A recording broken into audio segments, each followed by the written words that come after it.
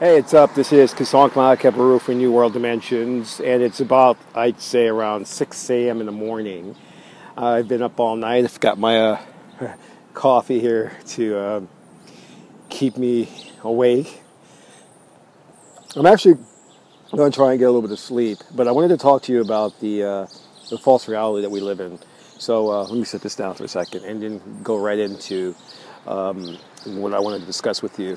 We live in a world that propagates a false reality. They want you to look at things from an external perspective, as if what you see around you is all there is and there's nothing underneath that. But you have to understand that the reality that we're living in right now is a projection of the thoughts and beliefs that you harbor inside of you. So it's almost like a movie where you are the screenwriter and you're writing the script and everybody is a character and you're playing a character, the main protagonist in your own film. The thing that you have to keep in mind is that you can't get caught up in the story of a roller coaster ride and start to believe that the story is real. You have to understand that you reincarnated into this world and decided what type of story that you wanted to live. You wrote the story. And every now and then, reality will ping you, meaning reality will let you know that what you are involved in is really a creation of your own thoughts and beliefs. And the way that you do that is by the state of trance, or what we call is state. When you're in a state of excitement or hyperactivity, that's when the world around you will give you indications that this is a projection of what you're thinking, of what you are. It is not an objective reality, meaning that it doesn't exist apart from you.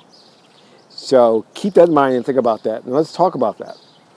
If you're in a state of hyperactivity, of excitement, and let's say you're thinking about, I'm going to say something really strange like Cheerios.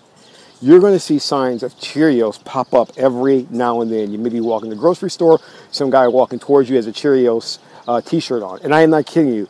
That is the universe or the constructed reality signaling back to you that, hey, this is made up. This is your creation. This is not real. And it can happen, and you can test this with anything. You can start thinking about squirrels.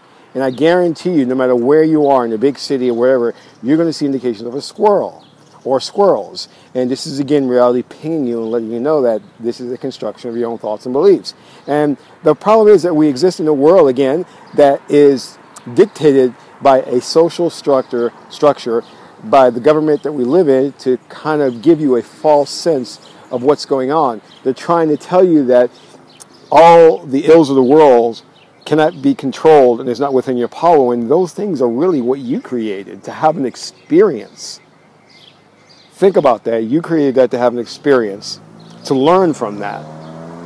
So next time you're walking through life and your daily experiences, understand it's a creation of you. It's your creation. The characters in the story are your characters. You're the protagonist, and you have a direct influence on how things unfold. If you understand that, then you realize that you're not powerless, and also you don't need an outside savior to come in and rescue you. It's all within you.